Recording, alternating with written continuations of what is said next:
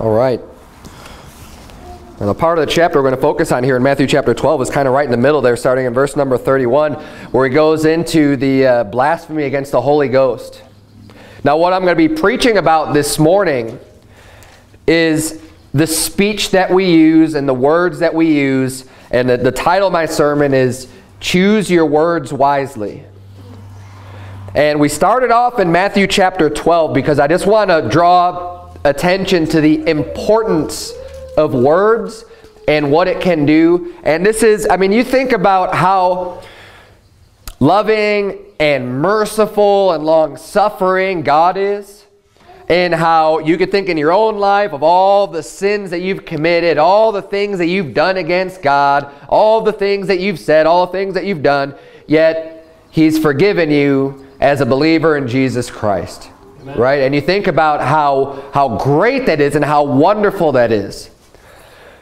But there are people that can become reprobate, that can become rejected by God, where that forgiveness is no longer available to them. One of the ways that this happens is blasphemy against the Holy Ghost. Look down there at verse number 31. Wherefore I say unto you, all manner of sin and blasphemy shall be forgiven unto men. All manner of sin, all manner of blasphemy shall be forgiven unto men. But the blasphemy against the Holy Ghost shall not be forgiven unto men. Now, what's blasphemy? Blasphemy is speaking, well, we'll get into this specifically, but blasphemy is things that you do with your mouth, with your words, right? And we'll see that this is obvious here, which is why, again, I'm starting off with this to choose your words wisely, because they can have a serious impact in your life. You say, yeah, but they're just words. Words are very powerful, and words carry a lot of weight and a lot of meaning. And the things that we say oftentimes can be even worse than the things that you do. Or better, depending on how it's used. Right? Your words can have a lot of influence, a lot of impact. And here we're seeing blasphemy against the Holy Ghost. The Bible says that's never going to be forgiven. Verse 32, and whosoever speaketh a word against the Son of Man, it shall be forgiven him. But whosoever speaketh against the Holy Ghost, it shall not be forgiven him, neither in this world, neither in the world to come. That is just something that does not get forgiven at all. The blood of Jesus Christ does not cover the blasphemy against the Holy Ghost. Verse 33, either make the tree good and his fruit good, or else make the tree corrupt and his fruit corrupt, for the tree is known by his fruit. O generation of vipers, how can ye, being evil, speak good things? For out of the abundance of the heart the mouth speaketh.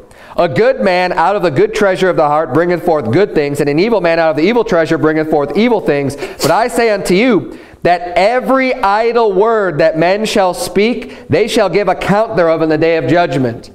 You're saying every idle word, all the words that people say just in passing, you don't even think about all the stupid things that people say, you know, all the words that these atheists just rail against God, and the dumb things they say, and when they rail on other Christians, all these idle words and the thing, and just think about even yourself, you know, things that you say just in general.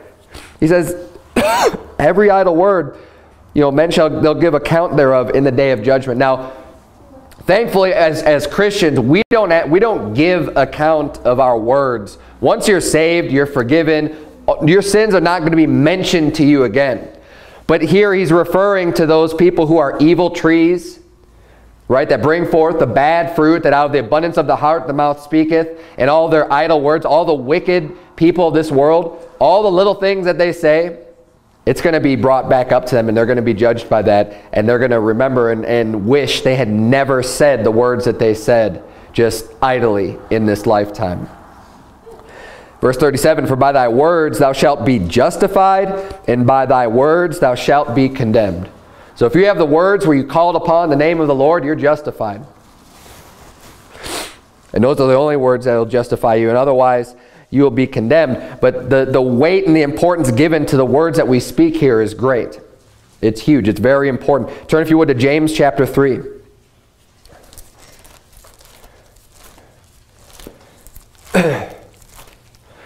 Now, this blasphemy against the Holy Ghost, I'll just mention it real briefly. What I believe this is even talking about.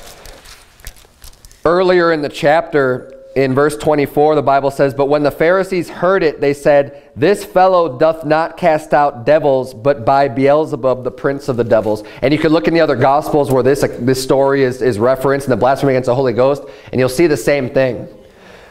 Because Jesus starts responding right after that. And he gives his whole response here. And he talks about blaspheming the Holy Ghost. And I believe the blasphemy of the Holy Ghost is by these people saying that the power of God and the things that Jesus did when he was casting out devils, and they could literally see the work of Jesus Christ and the work of God and the power of God through him. For them to just say, oh, he's doing that through the power of Satan, through the power of the devil, it's just that is the blasphemy of the Holy Ghost. They're not recognizing the power of the Holy Ghost, and they're saying that it's exact opposite of where it's coming from. It's not coming from God, it's coming from the devil. And I believe that is the unforgivable sin that they committed then. But James chapter, I just wanted to mention that real briefly, because a lot of people get confused about that and wonder like, oh, if I blaspheme the Holy Ghost, and just wondering if they're, if they're reprobate and giving up. I doubt it. But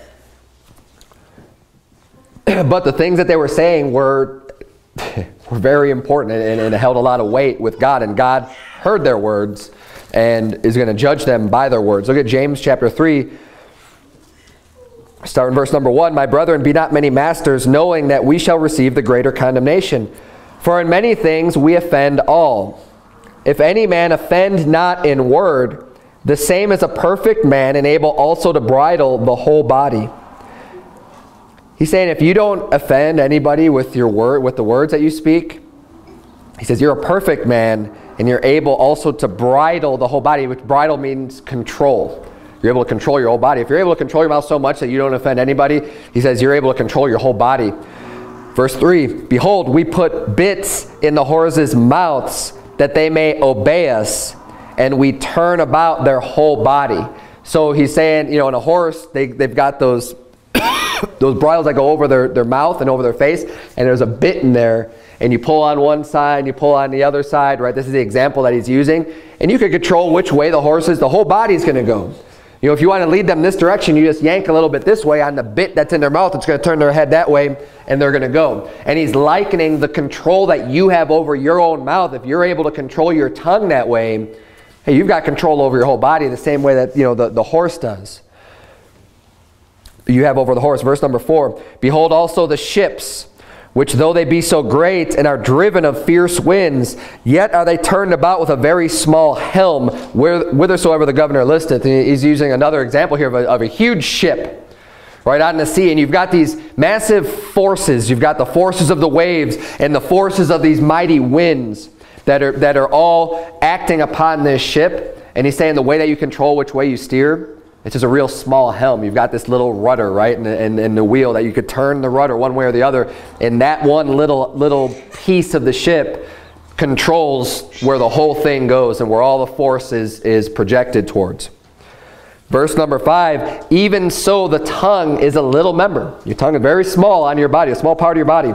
"And boasteth great things. Behold how great a matter a little fire kindleth." Your tongue is a very small portion of your body, yet it can do great damage. He says, "Behold how great how great a matter a little fire kindleth." And you think about every forest fire, all these, we have these great forest fires out here in the Prescott area, and they all start from just one small little fire. Whether it's a lightning strike, starts one tree on fire, one small brush fire. I mean, cigarette butts can start these great massive wildfires, right? One little bit of fire being thrown out there can just engulf an entire forest and really do a lot of damage. Verse 6, "And the tongue is a fire, a world of iniquity. So is the tongue among our members, that it defileth the whole body, and setteth on fire the course of nature, and it is set on fire of hell. For every kind of beasts and of birds and of serpents and of things in the sea is tamed, and hath been tamed of mankind. But the tongue can no man tame. It is an unruly evil, full of deadly poison. Therewith bless we God, even the Father, and therewith curse we men, which are made after the similitude of God. Out of the same mouth proceedeth blessing and cursing. My brethren, these things ought not so to be." This is something that probably needs to be preached more often in churches in general, about the things and the words that we speak, because they are so powerful. And we could see all of the very vivid examples that he gives here of the horse, of a ship, of a fire, and applying all of those to our tongues. We need to make sure that we're not flippant about the things that just come out of our mouth, that we're not real quick to speak. The Bible says in Proverbs 29, you don't have to turn there, stay in James. Proverbs 29:11 says, a fool uttereth all his mind, but a wise man keepeth it in till afterwards. He's saying the fool is going to be the one just blabbering their mouth about everything. You know, people who can't keep their mouth shut and that just want to tell you about everything in the world that's going on in their life, everything that's running through their head. You know, a thought pops into their head and they just open up their mouth and start speaking. The Bible refers to a person like that as being a fool. And in verse 20, the Bible says, seest thou a man that is hasty in his words? That means he's quick to speak. There is more hope of a fool than of him. And if you read through Proverbs especially, you read about fools. There's not a lot of hope for fools, is there? I mean, the Bible talks about them, you know, the fool needs the rod on the back and stuff. There's so many negative things with being a fool. And he's saying if you're hasty with your words, if you're just real quick to speak, there's more hope of a fool than of you. Why? Because your words can do so much damage. And the things that you say, once the words exit your mouth, once they go out, you can't call them back. It's already been said. The damage could already have been done if what you're saying shouldn't have been said. Now, we look at how important words can be, how either beneficial or damaging they can be. We saw in James chapter 3 how damaging they can be, and how the tongue is a world of iniquity, and it's set on fire of hell. But words can also be very good. Obviously, the Bible talks about God's word, God's holy word, being sharper than any two-edged sword. Right? That's his words. God's words, the Bible says, are truth. God's words are life. Jesus Christ is the embodiment of God's word. So the words that God has bring life. They bring everlasting life to people. Again, through his word. The Bible says faith cometh by hearing, and hearing by the word of God. You don't get your salvation unless you hear God's words. And that is how important and how great and life-bringing those words are. The words that are spoken are extreme. I mean, they're more important than the actions. Being able to hear these words. Flip over, if you would, to James chapter 1. You're in chapter 3. You see, we need to have a filter on our mouth. At the things that come through your mind, you need to be able to stop before the thought actually becomes verbal, before the thought comes out of your mouth. If people can apply a filter, there'd be so much.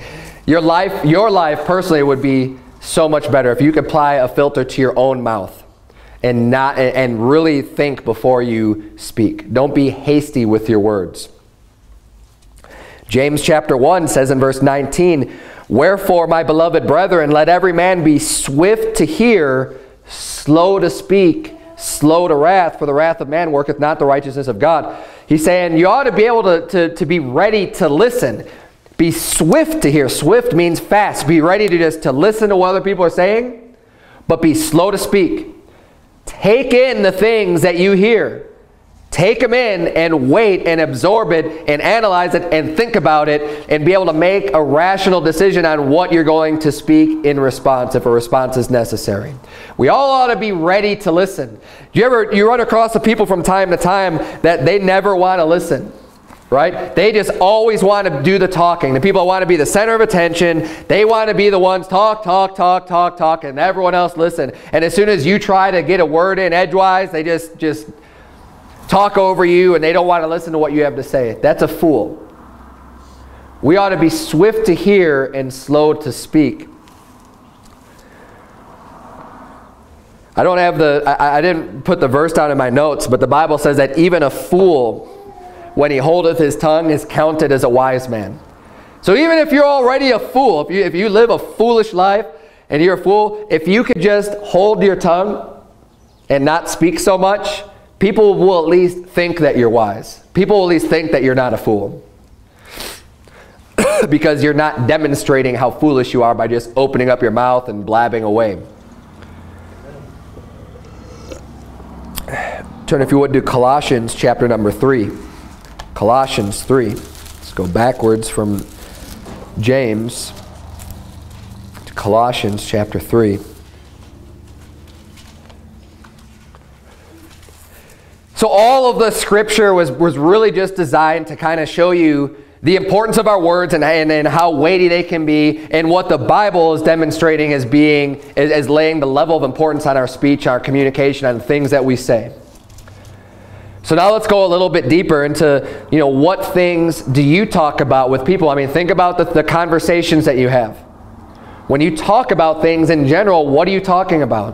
What are the words coming out of your mouth? Are they good words? Are they right words? Or are they filthy, and are they abominable in God's sight? Are they things that a Christian ought not to be talking about? Look at Colossians 3, verse number 8.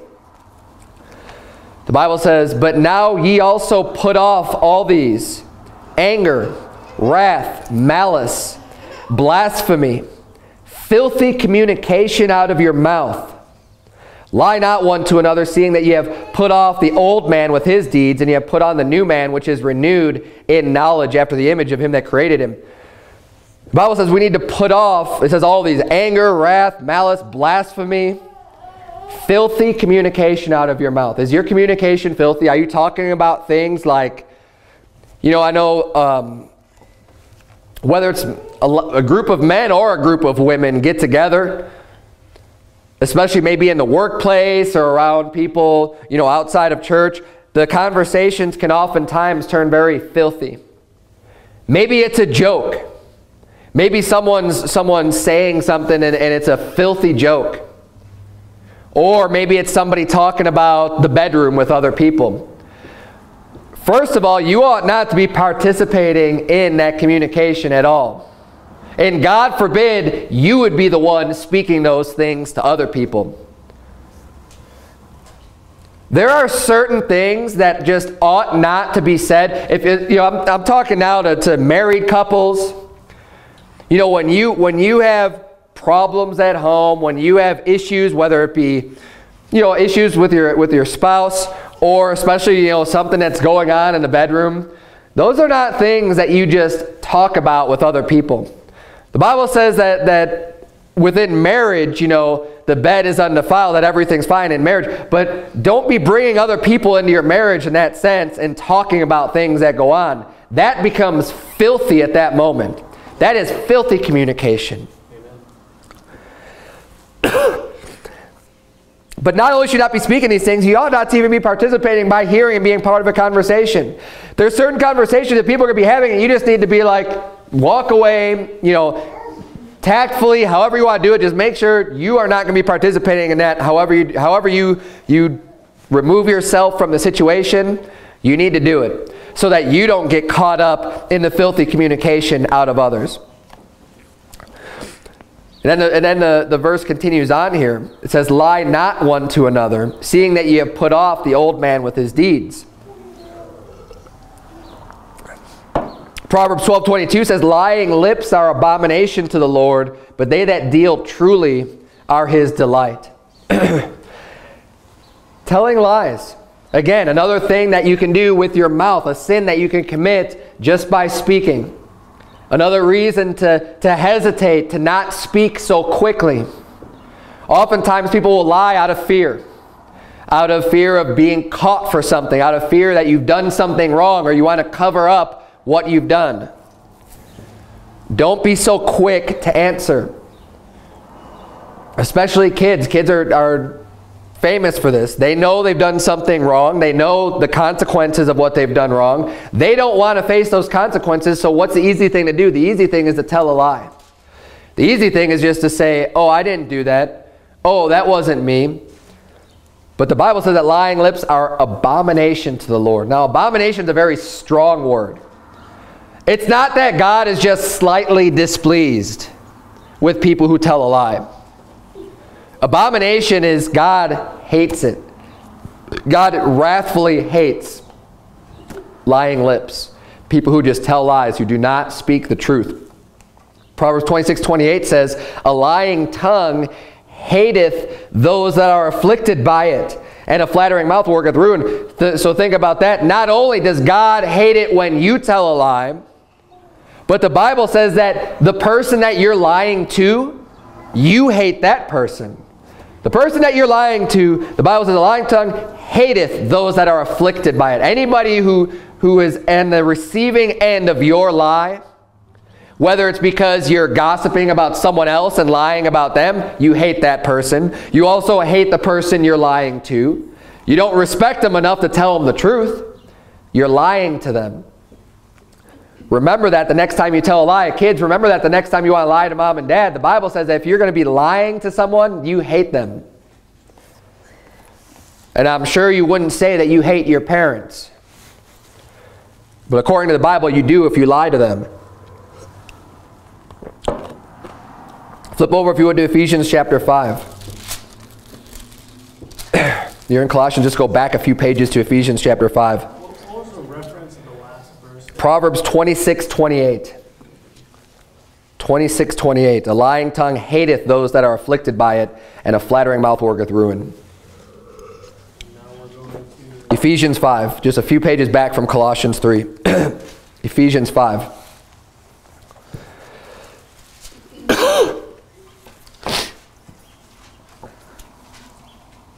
Getting back to our conversations with people.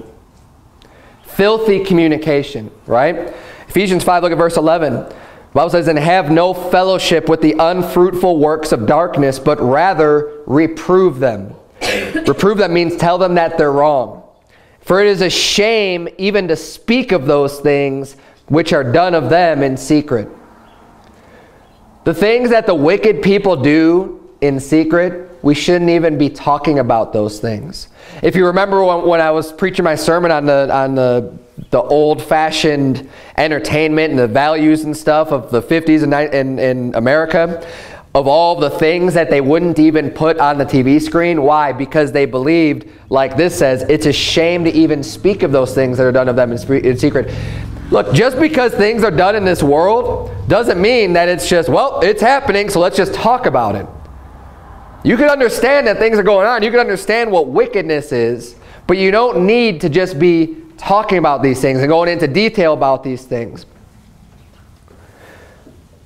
And this is actually one of the verses that convicted myself. Because, you know, I like to watch documentaries and things that are truthful, you know, not just all the lies from the world. I don't watch the Hollywood movies and stuff like that, but there's certain documentaries I like to see that I think are interesting. And I've completely stopped watching anything that has to do with, like, I used to listen to these or watch these documentaries on serial killers. Because a verse like this, I don't need to be hearing the things that they did and the graphic details of how they, you know, the things that they did to people that literally would make me sick to my stomach. And that's something that nobody ought to be listening to. And the Bible says it's a shame to even speak about those things. It's a shame for the people talking about that stuff. And we ought not to be just letting that just come into our minds and even thinking about those things. Ultimately, it will desensitize you. But look, it's a shame to even speak about those things which are done of them in secret. We ought to be careful about the communication that we have and the speech that we use. We need to keep ourselves pure and undefiled. But besides that, I think about the entertainment industry. Turn, if you would, to Romans chapter 1. Romans chapter 1. The entertainment industry is by and large made up of reprobates. It's made up of sodomites. It's made up of homosexuals. It's made up of people that hate God. It's made up of people that want to have nothing to do with God, that blaspheme God. That the work, the fruits of their work is anti-Bible, it's anti-Christian, it's anti-God. It promotes sin, it promotes all kinds of wickedness. And these are the people, look at Romans chapter 1, the very last verse there, verse number 32. Now, keep in mind, this is still in reference to the reprobate, verse 32, who knowing the judgment of God, that they which commit such things are worthy of death, not only do the same, but have pleasure in them that do them. This is talking about the Sodomites, that not only do they know that the people who do these things are worthy of death, that they do those things themselves, but they also just take pleasure in other people, other reprobates are doing the same thing. That is specifically what the verse is talking about, but I think you can apply that to yourself as a Christian also, saying, if God feels so strongly about these people, and God puts a death penalty on the things that they do, should we be taking pleasure in their filthy actions, in the things that they do, and in what they promote, and who they are? Should we be taking pleasure in the Sodomites that put out their movies and put out their music, and just be taking pleasure of these people who are worthy of death? And I would say no, I don't think it's right at all. I think that the wickedness of who these reprobates are, you should be taking no pleasure in the things that they do, and the music that comes out of their heart, and the art that they display, whether it be in the movies or in whatever it is that they do. We should be taking no pleasure in the works that they do. No pleasure at all. And we definitely shouldn't be speaking about them, talking about whatever is going on in Hollywood, and these actors and actresses and all the things that are going on in their lives. It's disgusting. Turn, if you would, to 1 Peter chapter 3. I know there's a lot of scripture today, but there's a lot of scripture about this topic. 1 Peter chapter 3.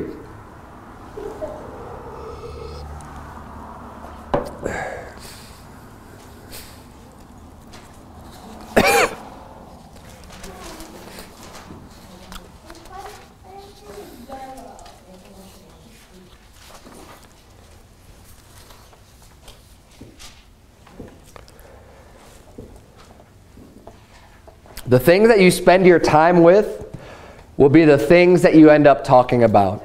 However you spend your day. However much time you spend at work, that's probably going to be some of the things that you're talking about even when you're off of work, because you're spending so much time there. Thank you.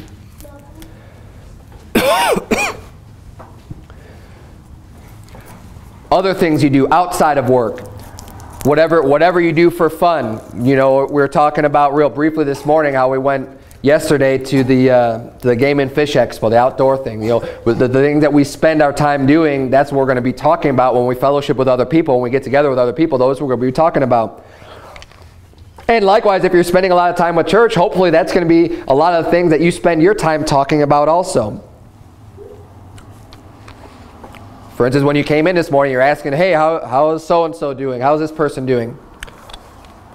Because you care about that, because you're invested in that, and that's what you're spending your time with. Keep that in mind. If you catch yourself talking about things that you shouldn't be talking about, trace that back. Where is that coming from? Where is that communication coming from? Why do you care so much about whatever it is that you're saying? If all of a sudden something comes out of your mouth and you realize, wow, why in the world am I talking about this? Why is this even a thought? Why am I bringing this up to mention to anybody? And then think, why is it? What is it that you're doing? What are your actions that are bringing these thoughts into your head that they're coming out of your mouth? 1 Peter chapter 3 verse number 8 says, finally be ye all of one mind, having compassion one of another, love as brethren, be pitiful, be courteous, not rendering evil for evil, or railing for railing, but contrariwise blessing, knowing that ye are thereunto called, that ye should inherit a blessing. For he that will love life and see good days, let him refrain his tongue from evil, and his lips that they speak no guile. Let him eschew evil and do good. Let him seek peace and ensue it. We ought to be able to refrain our tongue. That's showing control over your tongue, refraining your tongue from evil, from speaking evil against people, and your lips that you speak no guile. What's guile? You're deceiving people. You're lying. You're covering things up. You're not speaking truthfully. James 4:11 says, "Speak not evil one of another, brethren. He that speaketh evil of his brother and judgeth his brother, speaketh evil of the law and judgeth the law. But if thou judge the law, thou art not a doer of the law, but a judge." We ought not to be speaking evil of each other. Just talking bad things about each other. The Bible talks about busybodies. Sorry, if you go to 1 Timothy chapter 5.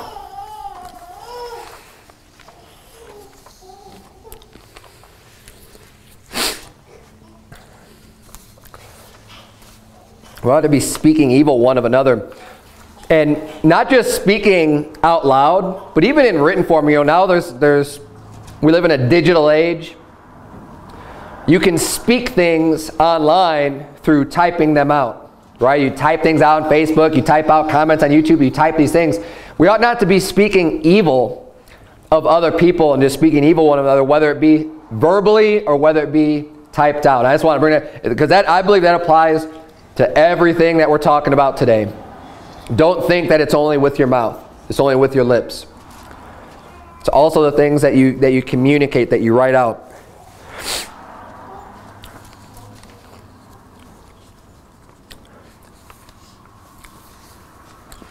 We're not supposed to be speaking evil of one another. 1 Timothy chapter 5 verse 13 says, "And withal they learn to be idle, wandering about from house to house, and not only idle, but tattlers also, and busybodies, speaking things which they ought not." And this is talking about widows, that the younger widows, he's saying they're gonna end up. That's why it's God's will that they get married again, get remarried, because what's going to happen is they're going to learn to be idle.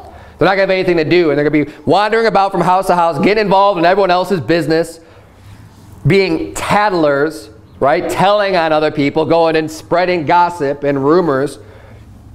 And it says, "and busybodies." What's a busybody? It's someone that's being real busy, spending their time in other people's matters.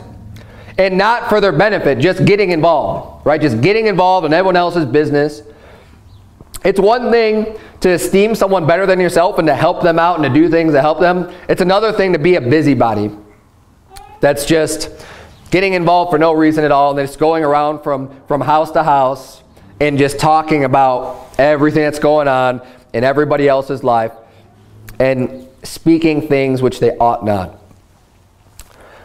The Bible says in Proverbs 26, you don't have to turn there. Proverbs 20, turn if you would to Matthew chapter 5. Proverbs 26:20 says, "Where no wood is, there the fire goeth out. So where there is no talebearer, the strife ceaseth." Just as much as you need wood to keep a fire going, right? You got around a campfire and the fire starts to get low. What do? You add another log in there and it's going to keep on going. And if there's no more wood, that fire is just going to burn out. It's going to die. It's going to be gone. So when there's no talebearer, what's a talebearer? Someone who's just going around and telling stories and telling people, what's going on with everyone else. When that person is not around, the strife ceaseth. Why? Because that person just stirs up fighting and strife and conflict between people. Did you hear what so-and-so did? Did you hear what so-and-so said? And it gets around. And honestly, our church is real small, so we don't have a problem with this right now. But as the church grows, this will be an issue. Guaranteed, because this happens, and I think in just about every church, and we need to make sure that individually, all of us, we keep this straight in our mind, and we keep a control of our tongue. Because there will be people, the bigger the group gets, the more people there are together, the more there's going to be people gossiping about other people. It's kind of a natural tendency to sin. But it's a sin that can cause a lot of damage. Sins like that can split churches. Literally. All the gossiping and all the talking and getting involved in people's business. If it gets bad enough and people, just allow themselves to participate in the tattling and the busybodiness instead of rebuking it as soon as you hear it, and that's a response that you have. If someone ever comes to you and just wants to tattle and bring other matters that you know that they shouldn't be talking about, you ought to let them know. Now, it may be uncomfortable. You say, I don't know if I could do that. You ought to be able to do that. Because that's what that person needs to hear. You say, you know what? You ought not to be talking about those things. I don't want to hear it. Don't be talking bad about other people. I don't want to hear it. If it's something that's so major that it needs to be brought up to the church, then handle it the way that we saw already in 1 Corinthians, the way that we deal with major issues and major problems within the church. But usually these things are not major issues. We're talking about someone doing something that other people don't like, or I saw so-and-so at the bar, or I saw so-and-so doing this or doing that or whatever, you know, and just gossiping about people. I saw so-and-so come out of the movie theater. Okay, so what good does that do to anybody else that you're just talking about that person behind their back and just trying to bring up their sin? Would you like it if someone else were just bringing up all of your sins to somebody else? Is that going to make you feel good? Is that going to edify you at all? Actually, turn, if you would, to Ephesians chapter 4. Ephesians chapter 4. You can keep your finger in Matthew 5 if you want or whatever, but Ephesians chapter 4.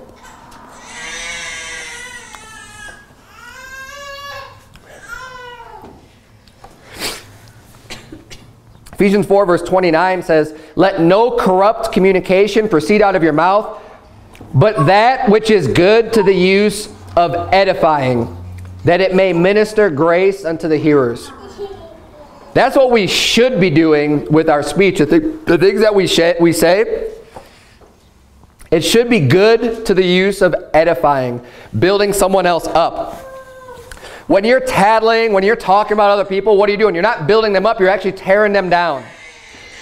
You say, I can't believe so-and-so did this, and bringing up someone else's sins. You're tearing that person down, you're not lifting them up. But here, as a church, as brethren, what are we supposed to be doing? Encouraging each other, helping one another, edifying one another.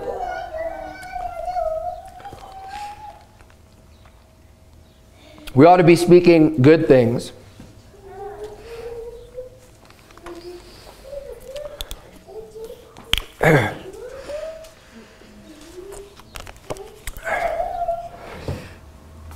Matthew chapter 5, one of the things that we could get ourselves in trouble with as far as speech is concerned, something on a completely different track, a whole separate point, is making vows and making promises and saying things. When you make a statement or when you make a promise, you ought to be careful with the words that come out of your mouth, that you are prepared to follow up on whatever it is that you say. Oftentimes people make empty promises, right? Oh, I'm there for you whenever you need anything. I'm there to help you out or whatever. And then all of a sudden someone needs something and you're like, oh, I can't help you out, right? Now look, if you're not going to do something, don't make the promise. A lot of times people want to make these promises because it makes them look good in other people's eyes, because they sound really great. But when it comes down to it, they're not going to do anything. Don't be that person. That's a sin. That's wicked. Matthew chapter 5 verse 33, Jesus said, "And ye have heard that it hath been said of them of old time, Thou shalt not forswear thyself, but shalt perform unto the Lord thine oaths." He's saying, do the things that you say you're going to do. If you make an oath, if you make, you make that statement, do them. "But I say unto you, swear not at all, neither by heaven, for it is God's throne, nor by the earth, for it is his footstool, neither by Jerusalem, for it is the city of the great King. Neither shalt thou swear by thy head, because thou canst not make one hair white or black, but let your communication be yea, yea, nay, nay. For whatsoever is more than these cometh of evil." So he's saying, you've heard before people would make an oath, and they'd make this vow, they'd swear, by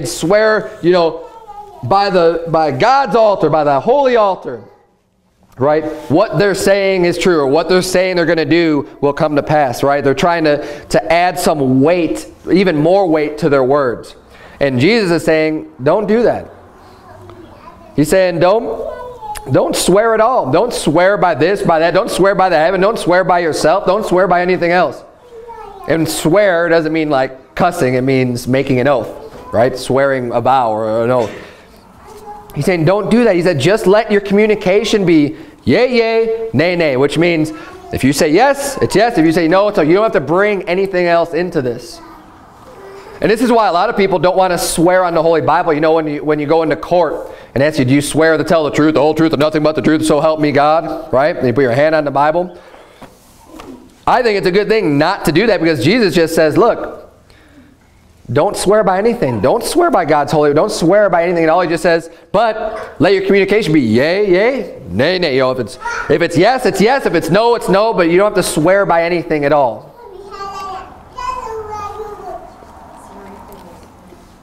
You ought to be taken at your word, because the things that you say are true, because you don't lie, because you actually put weight on the things that you say.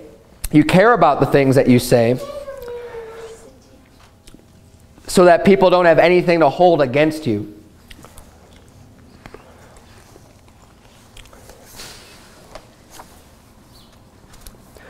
We ought to be very clear with the things that we say. I'll just read this for you from 2 Corinthians 3:12. Bible reads, seeing then that we have such hope, we use great plainness of speech.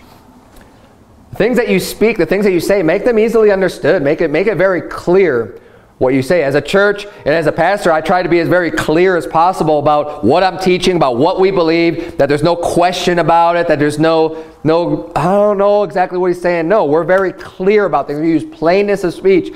And obviously, and honestly, that's an attribute, a quality that you ought to be able to use just in your life in general, and the things that you speak.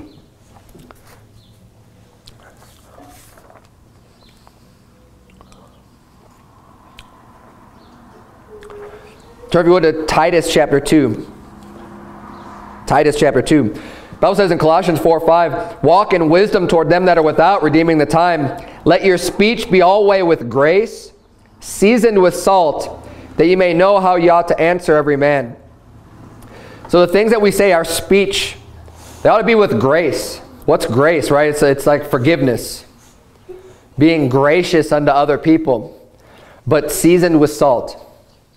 So we need the salt of God's word to be there, and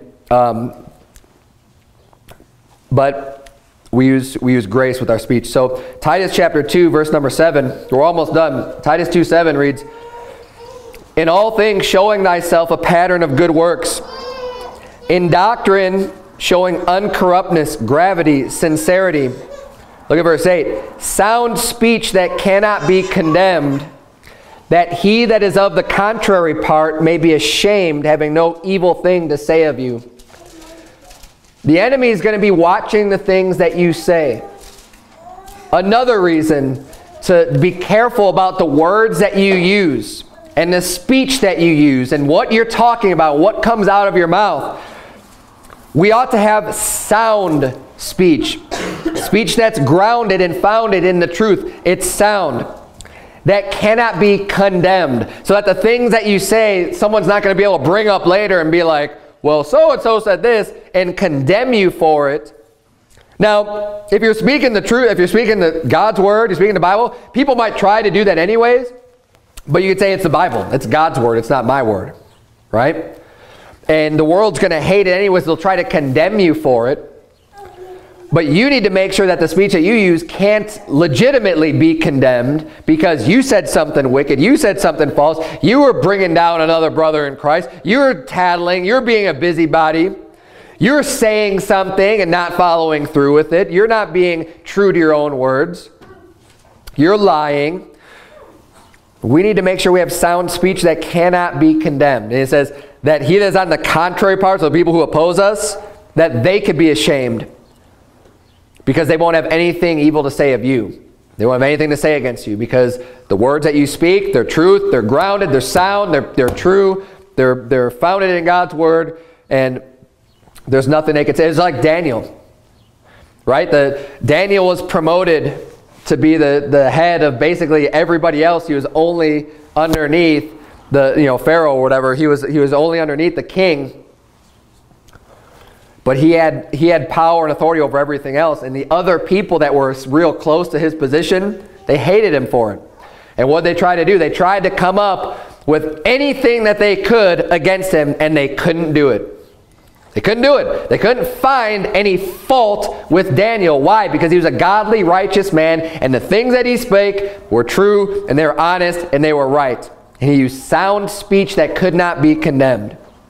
Everything coming out of his mouth, They couldn't find fault with it. So the only way they could come up to find fault with it was the way that he served God. And they knew that he would obey God rather than men. And that is the way that we ought to live also. Daniel's a great example. Last place I have you turn, Matthew chapter 10. Matthew 10, last scripture we're going to look up. This subject's very important. There's a lot of areas that we can, I kind of covered a lot of ground too, where we could get into trouble with the words that we speak. One, you could be making a vow that you don't keep. For instance, a vow of marriage, right? You make an oath, you make a promise, you make a vow, and you go back on it. Now you just commit grievous sin because you said something now and you're not doing it. And that makes you a liar. And we saw how God feels about lying. You can be talking about things that are filthy. We can be talking about things that shouldn't even be spoken about things that other people do in private. You can be a tattler, a busybody. You can be bringing other people down with the words that you use. When the Bible says that we ought to be speaking things that are good for edifying, that are good to lift other people up.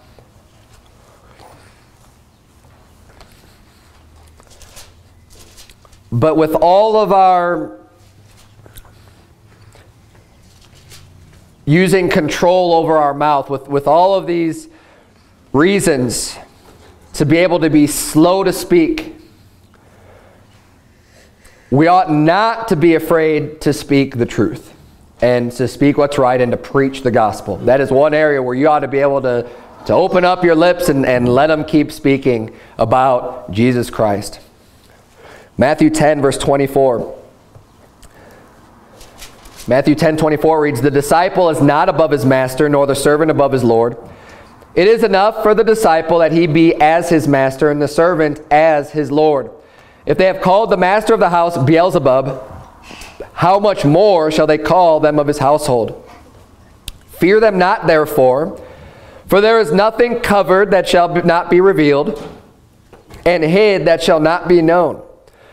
What I tell you in darkness, that speak ye in light, and what ye hear in the ear, that preach ye upon the housetops. And fear not them which kill the body, but are not able to kill the soul, but rather fear him which is able to destroy both soul and body in hell."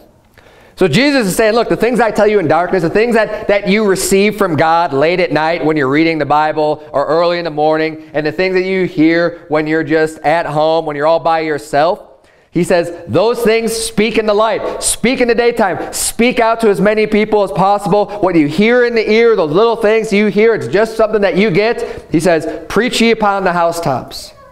God wants his word proclaimed. But see, here's the thing, and this is why we read this whole section in context. He refers to people that, he says, look, you can expect people to be calling you names and to be opposing you when you preach the word. He's saying, but do it anyways. If they've called the master of the house, they called him the devil, they called Jesus the devil, how much more are they going to call you things? And see, the problem is people are too quick. If you speak the wrong things, if you speak the filthy things, if you speak about other people, you know what? You're going to be completely accepted in the world out there. No one's going to come at you or say you're doing wrong out in the world. They're going to invite you in, and it's going to be real comfortable. You'll fit right in with the world, and you won't have any problems with the world, and they won't have any problems with you. But it's sin, and it's wickedness, and it's wrong. God will have a problem with you when the world is accepting of you. But he says, even though this is going to go against the world, and you will experience, people coming against you for this, they've called me the devil, so how much more are they going to call you? They're going to call you way worse things. But I want you to preach it anyways. He says, don't fear them. The only thing that they're able to do is kill the body. He said, don't fear them. That's the worst that they could do unto you is just put you to death physically. He says, fear him which is able to destroy both soul and body in hell. That's who we need to fear. We need to fear our Father in heaven and say, you know what? I'm not going to fear what other people are going to say because of my speech, because of the things that I'm saying. I'm going to fear God. I'm going to obey God the Father.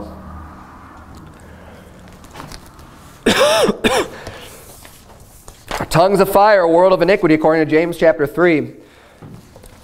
We need to just constantly put our mouth in check. And the best way to do that is just to try to teach yourself to just not be so hasty in your speech. The easiest way to be hasty is when you're upset. You know, don't let your emotions take control. When you're in a fight, when you're in an argument, you need to be able to filter the things that you say. A lot of hurtful things are said through when there's arguments, when people's emotions are charged up, and you know, you're getting involved in these arguments and these fightings.